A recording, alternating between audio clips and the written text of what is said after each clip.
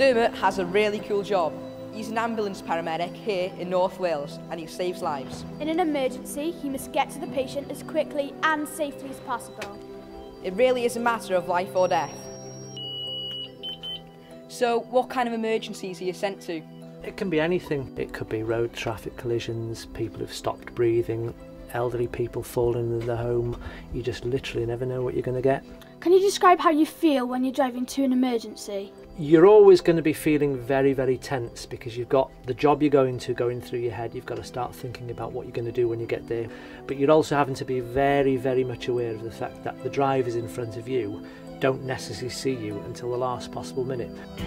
It's quite stressful at times.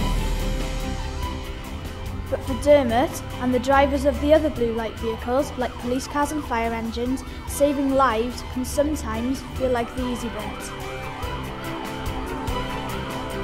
Emergency vehicles are fast, heavy and dangerous.